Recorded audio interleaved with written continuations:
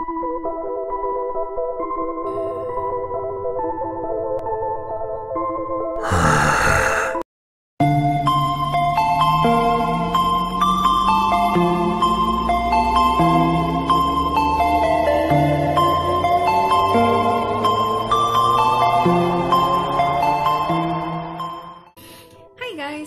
back to my channel. This is again Rea Morales, and please don't get scared on what I've done today.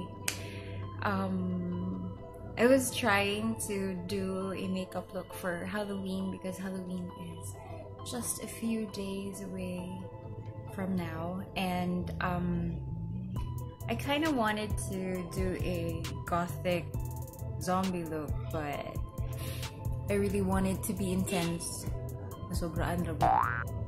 So I have this look right now, and I just got inspired with blood thingy. I was supposed to order